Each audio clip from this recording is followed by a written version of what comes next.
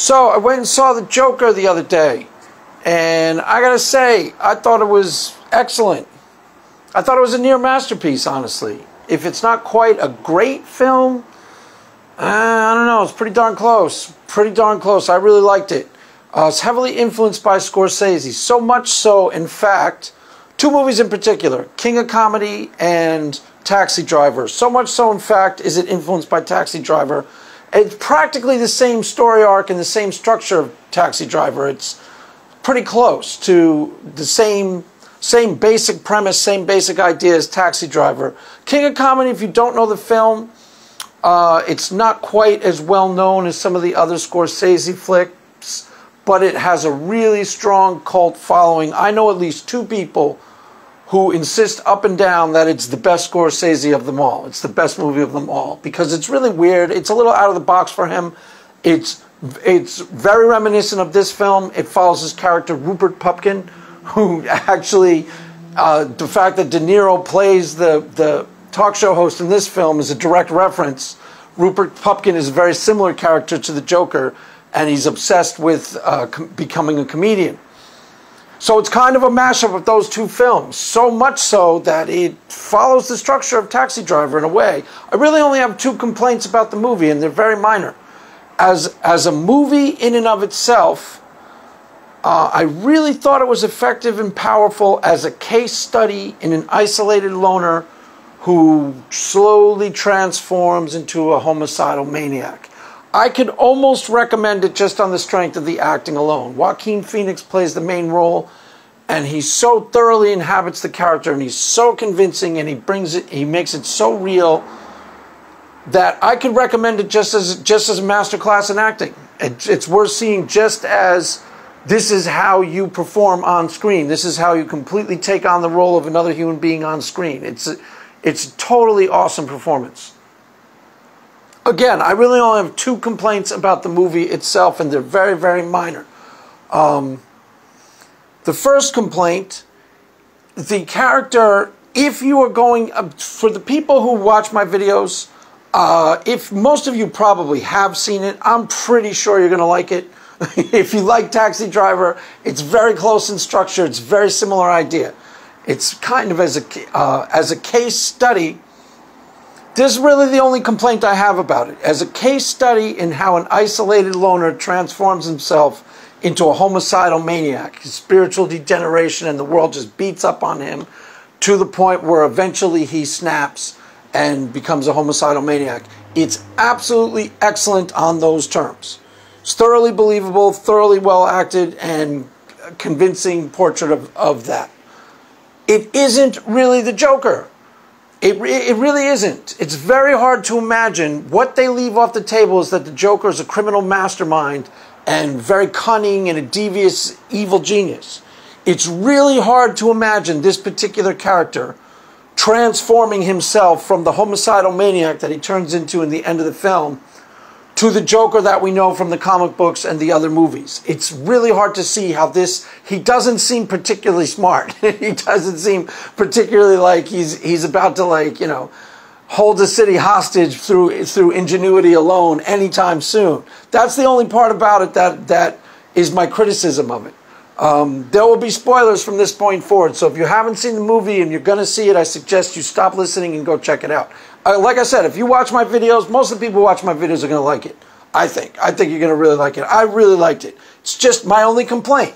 It's a great movie as a study, as a case study in how an isolated loner transforms into a homicidal maniac.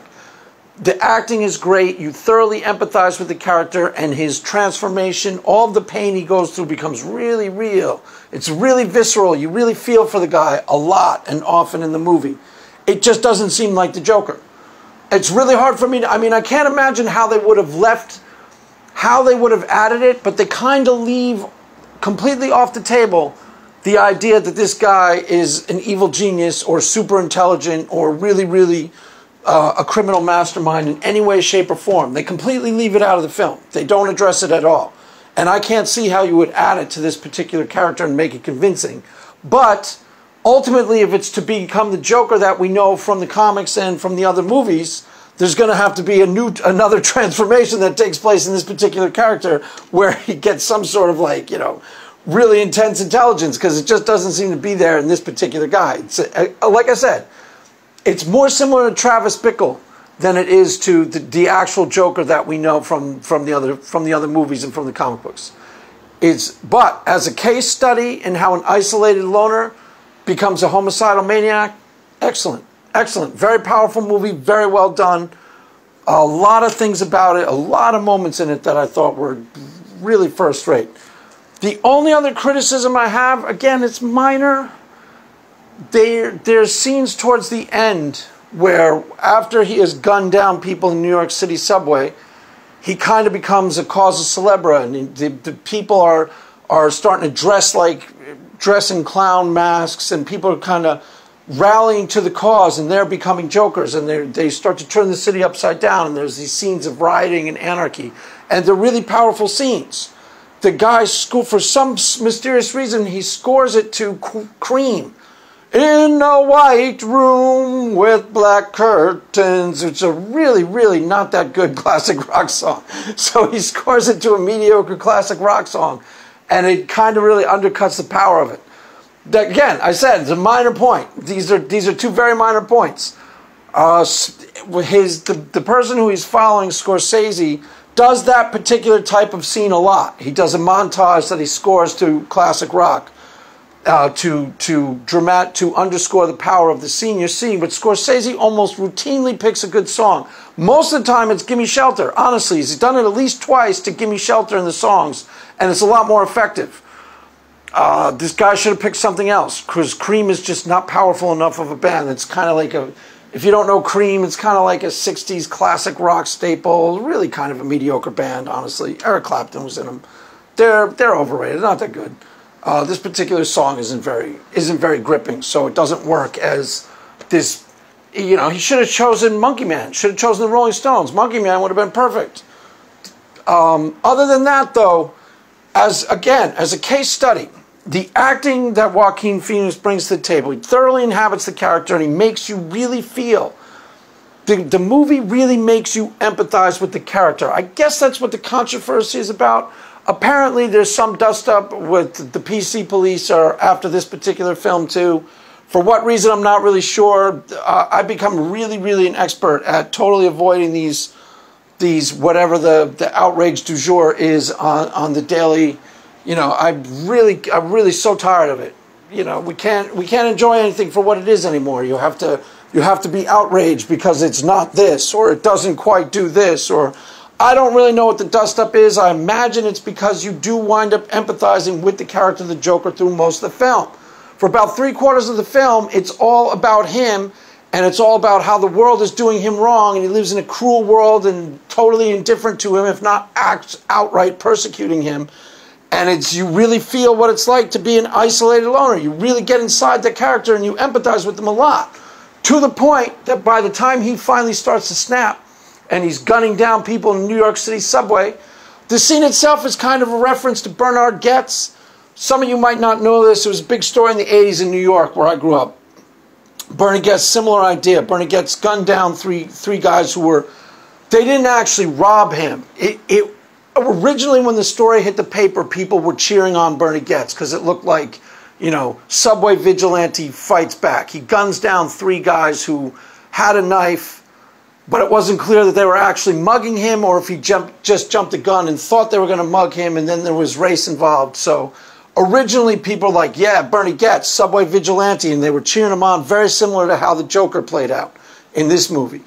But then the story got more complicated, and it wasn't clear that these guys actually attacked him, as just they were being a little bit, you know, rough around the edges, and they were all black and he was white. So as the story played out, it wasn't clear if this guy was somebody to praise or what.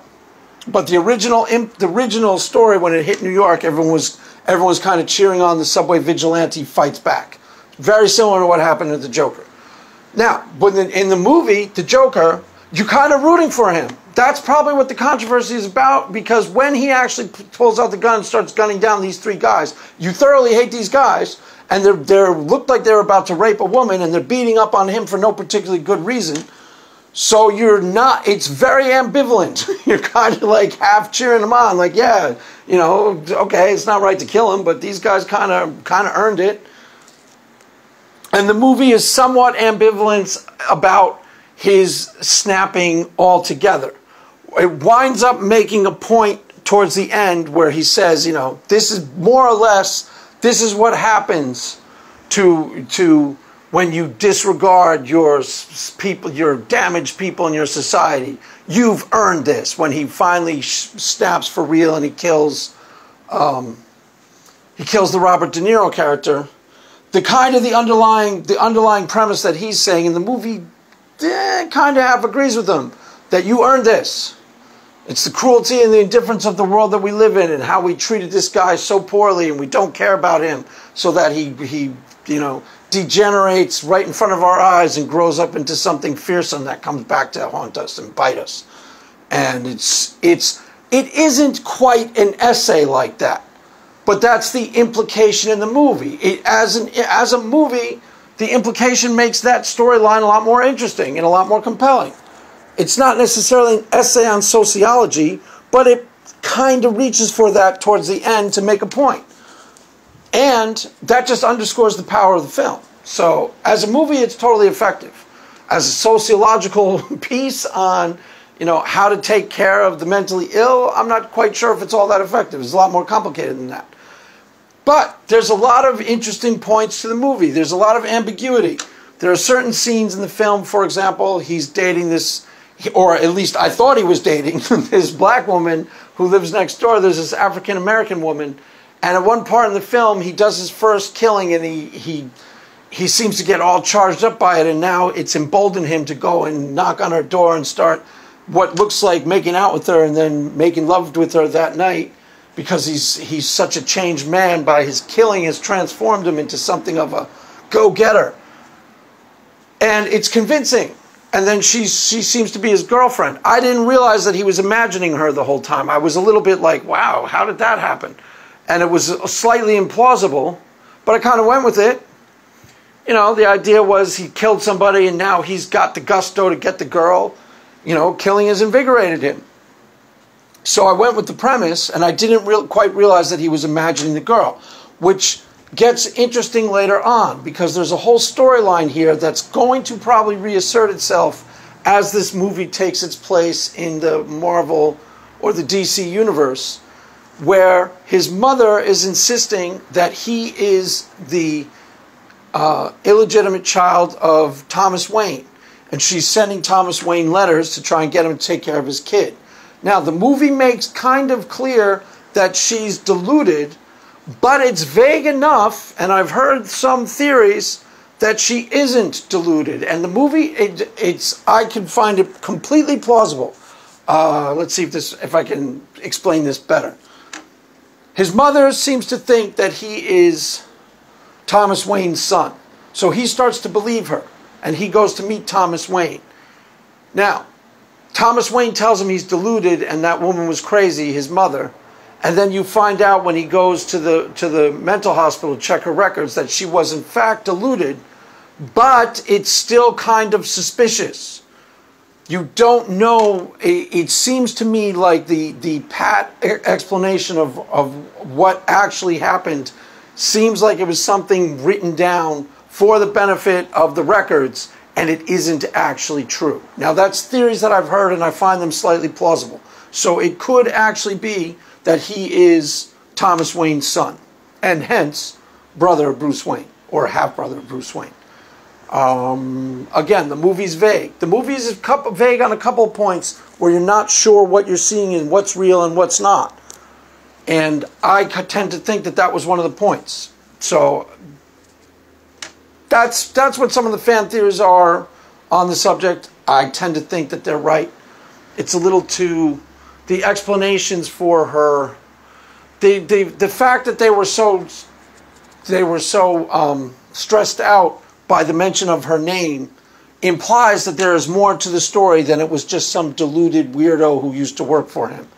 Because they kind of react when he says that who he is, when he says he's Arthur Fleck, they kind of, you know, they freak out at her name.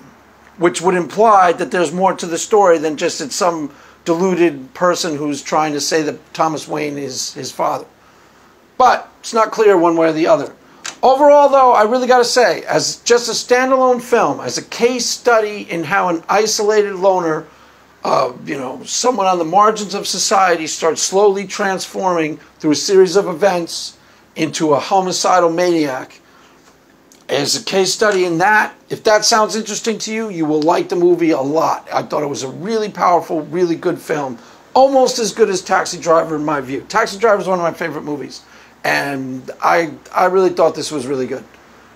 So there you have it, kids. If you are someone who listens to my videos, I have a good guess that you will like this film. So I would suggest you check it out. And that is all for now. Mass is ended. Go in peace. Amen.